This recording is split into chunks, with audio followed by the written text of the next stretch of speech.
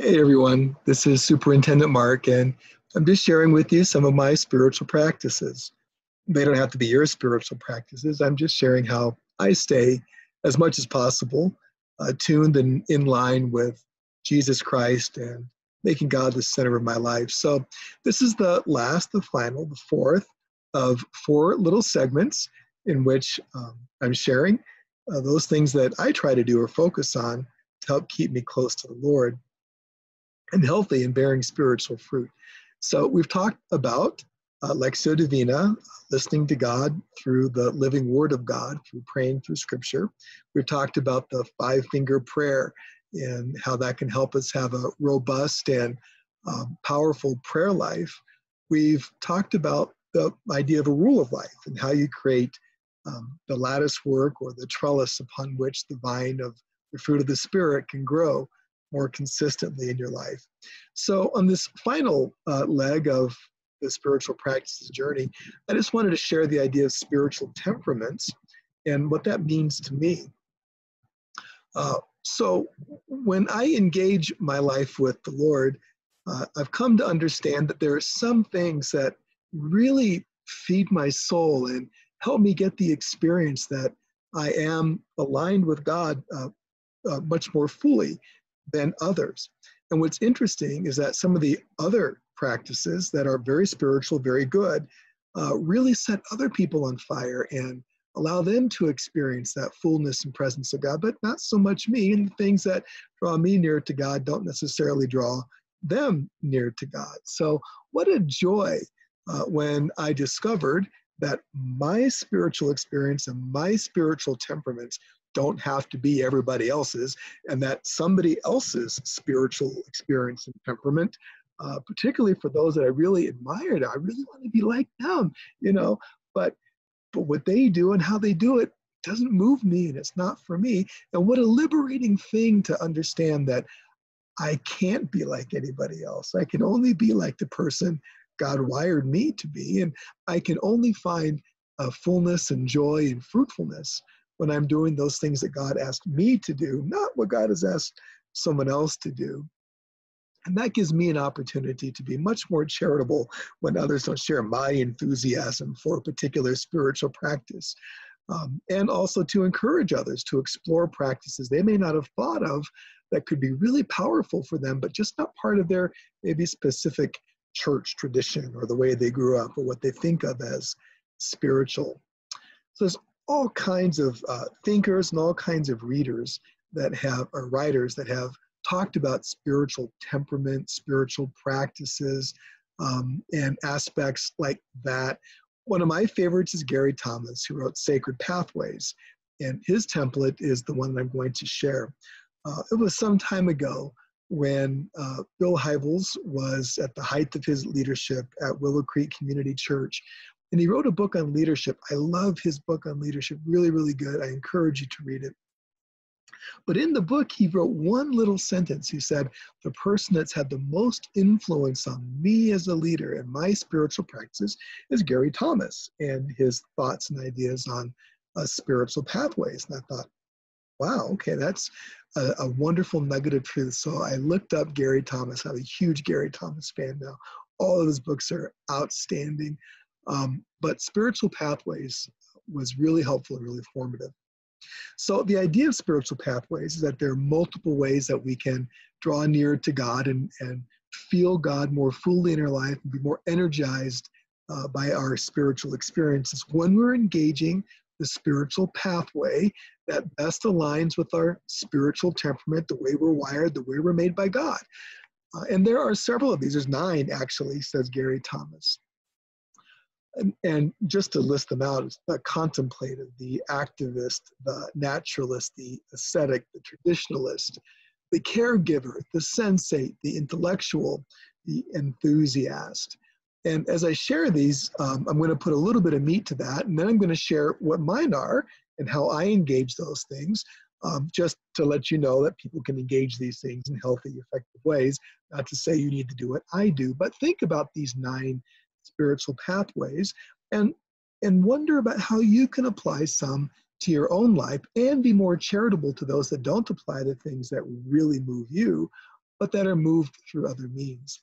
So I'm just going to ask 2 questions aligned with each of these 9 pathways for you, just to kind of think about. And so the contemplative pathways, the pathway of being quiet and prayerful and reflection before the Lord.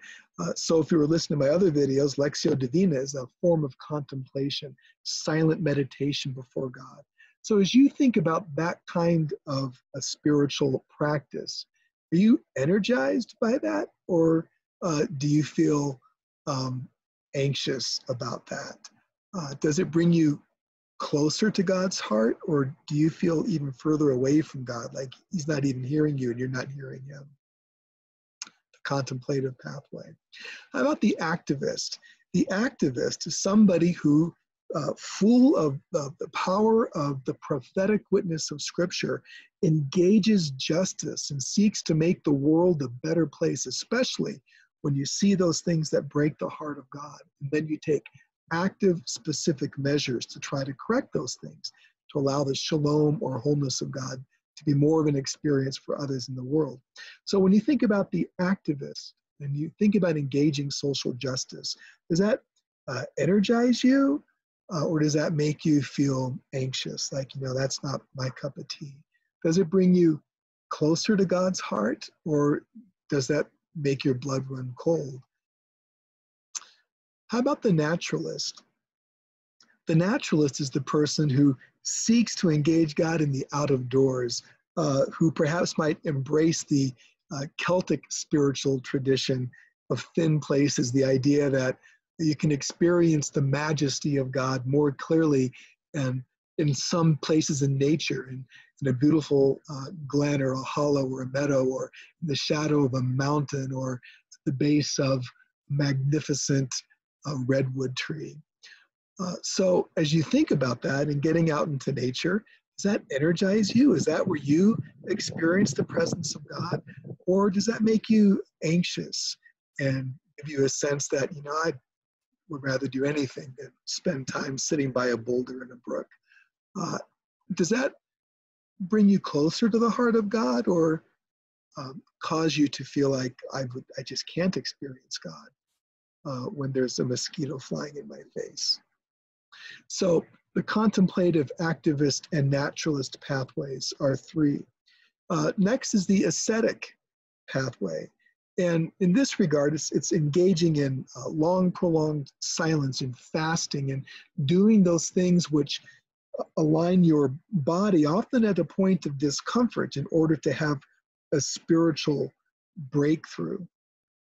So as you think about the ascetic, maybe even rule-based, I shared the idea of the rule of life. That's very much an ascetic practice. So as you think about that, does that energize you to have a sense of clear patterns of self-denial, or does that bring you anxiety to have a clear path with self-denial?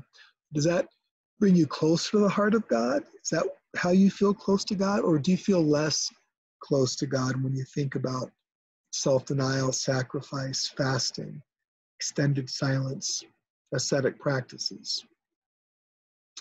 And then there are the traditionalists who, when they sing hymns in church and engage in communion and the rituals of the church and the long heritage of the church, and just are blown away by amazing stained glass windows, or the architecture well designed to bring the aesthetic and value of God and the physical presence and physical spaces of the holy things of God.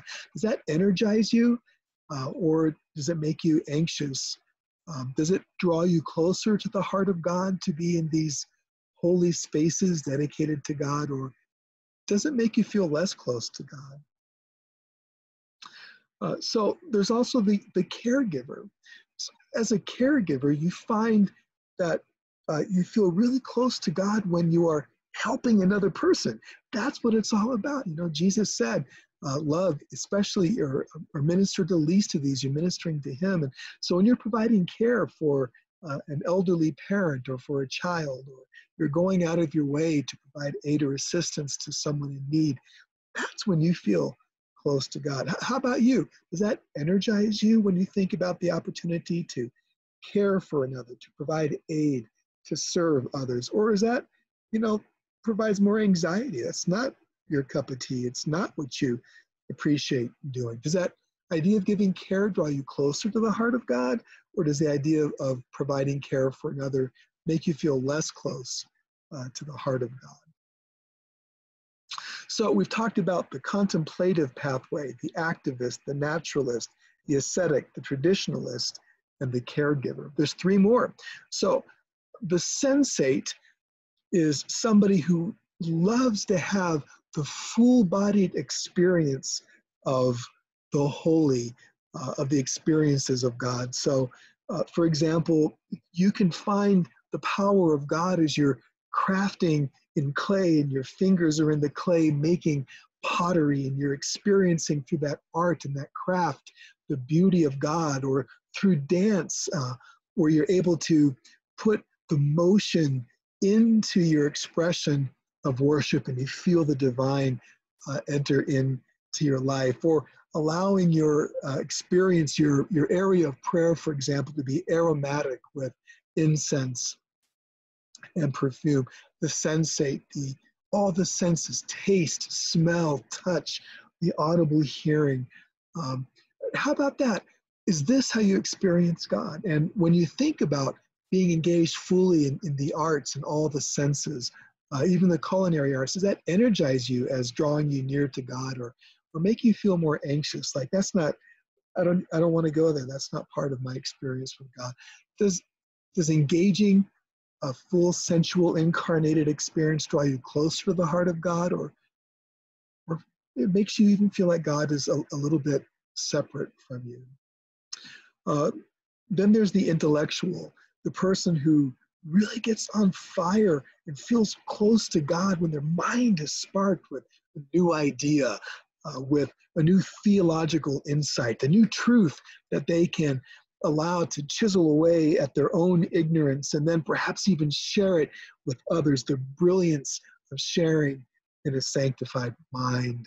When you think about the intellectual pursuits, does that energize you and excite you and make you feel like you're drawing near to God? Does that make you more anxious? It's not my cup of tea. God has enough book learning. I don't need to engage in that. So with the pursuit of the intellectual, do you feel closer to the heart of God or further away?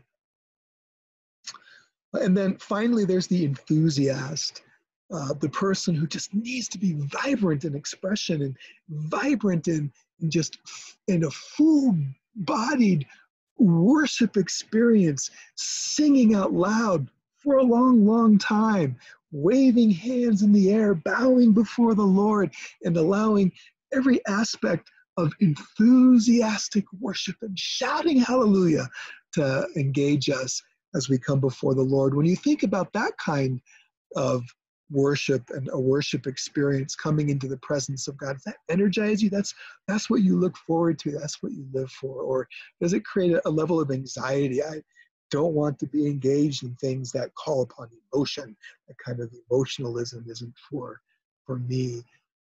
Does that draw you closer to God, to be vibrant and enthusiastic in your worship, or less close to the heart of God? Well, these are all spiritual temperaments. And the fact of the matter is, every single one of them is referenced in Scripture. Every single one of them is something you can see in varying degrees and in different ways by all the heroes of our faith.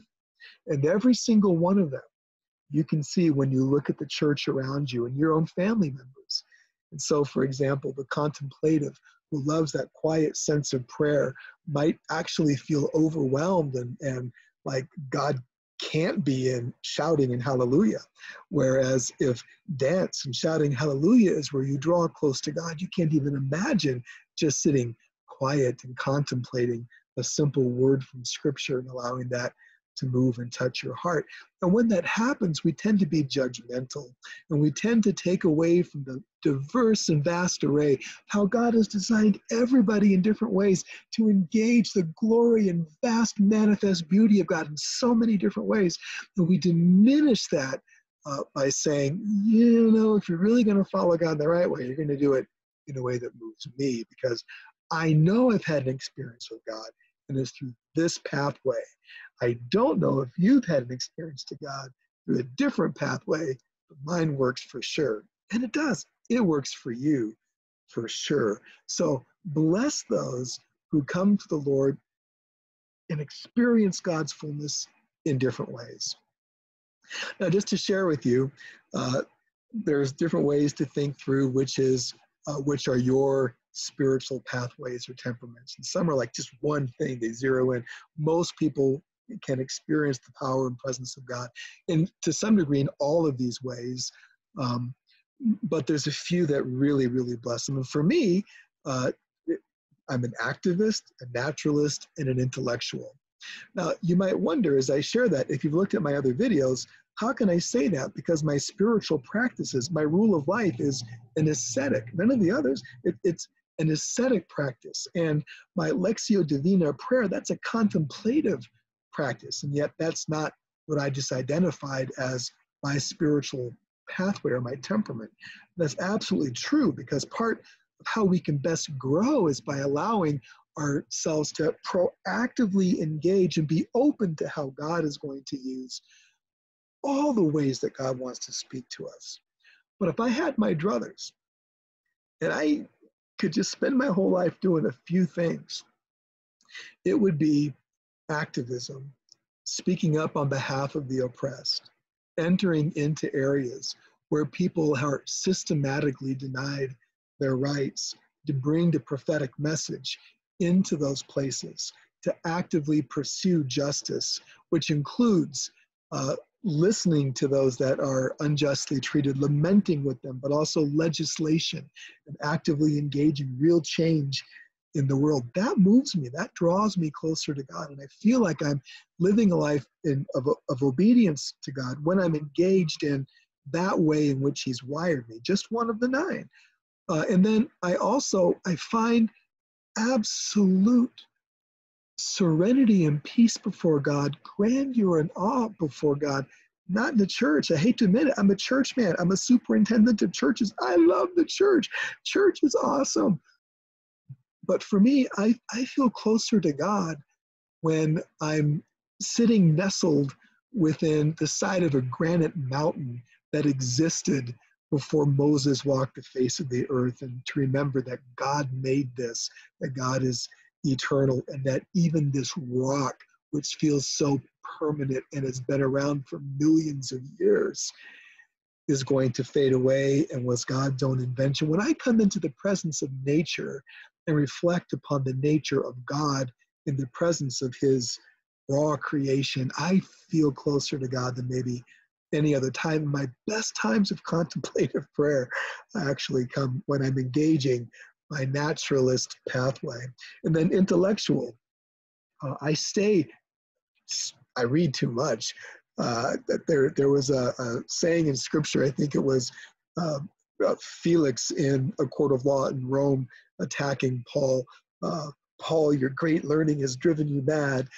Well, I'm by no means a scholar or a great learner, but I read all the time. I love it. I love to be challenged by new ideas.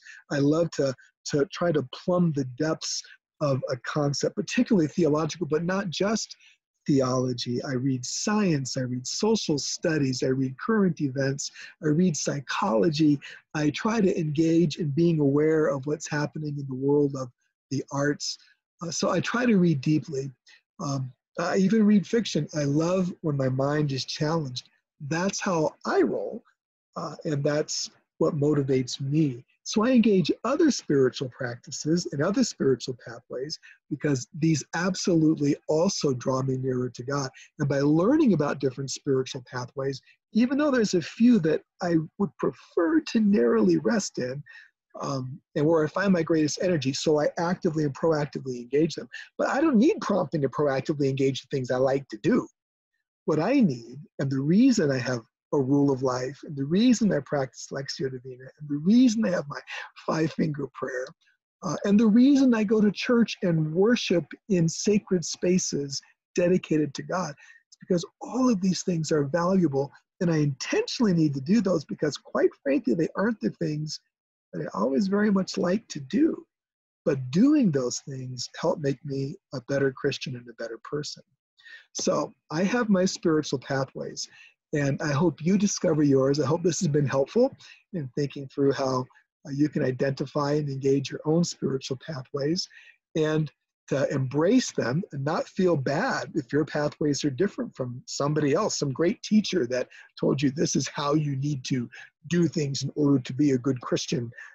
Poppycock, you need to do what God asks you to do in the way that God has wired you to do it in order to have your fullest expression of joy in your salvation. So learn your spiritual pathway and engage it. Thanks for taking so much time to listen and explore with me spiritual practices.